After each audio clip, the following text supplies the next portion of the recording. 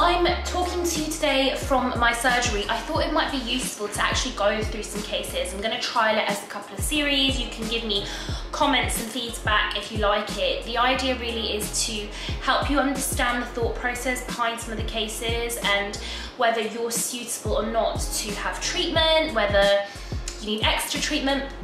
And one case in particular that I posted about on Instagram was a guy with a gappy tooth situation. So he had multiple spaces in his teeth, and spacing can happen for a number of reasons. One of them could be due to periodontal disease. Periodontal disease is basically advanced gum disease, which is irreversible, and because you lose bone and you lose gum, the teeth drift and kind of move forwards. In those cases, you need to go see a dentist. Teeth may need to be taken out, you may need implants, you may be able to salvage the teeth, they need to be then orthodontically repositioned. You can have teeth spaces and gaps also because genetically you have small teeth compared to your jaw, so we have what we call a discrepancy in the Bolton's analysis. So we basically do this mathematical equation and work out what the ratios of your teeth should be, and if your teeth doesn't comply to that ratio, it means you've got small teeth and it shows us where we need to widen them. This case in particular, however, was because he had a traumatic bite. So the way that he was biting and over time meant that his teeth were splaying out outwards to try and make his bite more comfortable. So what I'm going to do is I'm going to take you around to the computer with me so we can have a look at the case together. You can let me know, as I said in the comments, if it makes sense, if you like the style. So we're doing it as a little bit of a trial, and I can tell you about the treatment that I did. So I'm going to take you, stay tuned. So here's the gappy case, and as you can see, not only does he have gaps, he's got recession where the gums have actually receded. And if we have a look at the smiling shot, it's not so bad. He has a low lip line. Now, he hasn't consented to his full face shots being shown, but basically the lower part of his face is overclosed, and he has what we call a deep overbite, and with a deep overbite, the mouth is overclosed. When we check the inside of the mouth, although many people think this is due to gum disease, which led on to periodontal disease, it wasn't. In fact, what had happened was that he had a traumatic bite. So if we look at the top and bottom teeth, we can see that the teeth are a little bit crooked, but also there's a lot of enamel wear. So if we go in there, we can see that there's dentine, when the dentine is the more yellow part of the tooth with a little bit of nerve there. And these teeth have been ground away. So he had a grinding habit, and as a result, his teeth were flaring out. And you can see the side shots here and here as well. If we move things up, his smile will look better.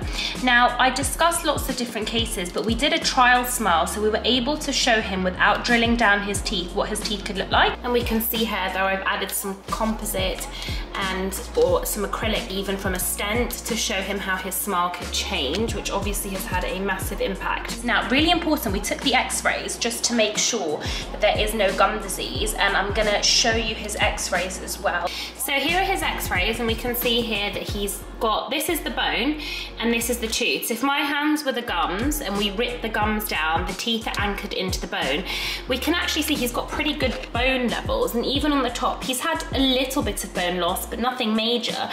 So yes, the veneers are a little bit defective here, by the way, but that's a side note. But really we can see this is not a gum disease issue. So how did we treat this case? So we removed the old veneers, and then what we did is that we just refined the preparations of the teeth. They were actually more crowns because they were cut down quite a lot, and I recorded the shade of the teeth underneath. We took several records, and then we put the temporaries on, as we can see here. You can have a look here. So literally from the old photo that I just showed you, I've just moved everything up so that the margin of the tooth starts where there's been the recession, and we've just moved everything up. Then we treat the lower teeth later on. But if you have a look at the comparison, you can see that's the before, and then moving things up, you can see how much the height has gone up. So then after 2 to 3 weeks, the patient comes back and we actually then cement the top teeth. So these are the teeth on day of cementation. We actually cement them under something called a rubber dam. A lot of people ask me why I've gone for this kind of shape of teeth. We can see that the teeth are very natural. This patient is a more mature patient. He doesn't want it to be very obvious what he's had done. Notice that we've got like a crack line down there, some translucency down there. That's normal and as part of the aging process. So we incorporate these features to ensure that the patient looks as natural as possible. This blue sheet here is called the rubber dam. I cement my cases under rubber dam to help with moisture control, to ensure that we're making sure that it is decontamination free as well. So these were the lower teeth. We'd actually prepared them up, and this is after the cementation of the lower teeth. And together with the top and bottom teeth, we are here. So really great result compared to what we had before. This is the patient's result. Really lovely, really, really natural. I'll actually show you a retracted shot. Here we go. Yeah, and we can see how great they look. So notice before we're completely closed up, the bite's really deep, whereas here we've opened up the bite a bit and brought everything upwards. And the patient was really happy, but really important to notice how natural the smile is, the quirkiness, the crack lines as well. So you have different situations for different teeth, but ultimately you need to work around what's sensitive for you and your mouth. People ask me, is it really important to reorganize the bite? In a case like this, everything's case dependent, I would say. I didn't reorganize the bite. I raised everything up because his case was a recession case. Rewind if you don't know what I mean. So we kind of took everything up. Now, in some cases, if you've got severe bone loss, lots of trauma, in different cases, you may need to organize the bite. But in this case, I decided not to.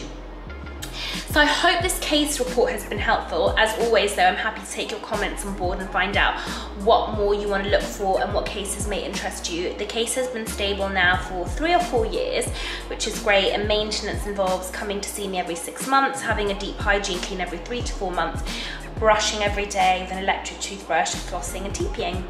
So I hope that helps, and why we use nice crack lines and natural things to make the smile look good. Have a great day everyone, and see you soon.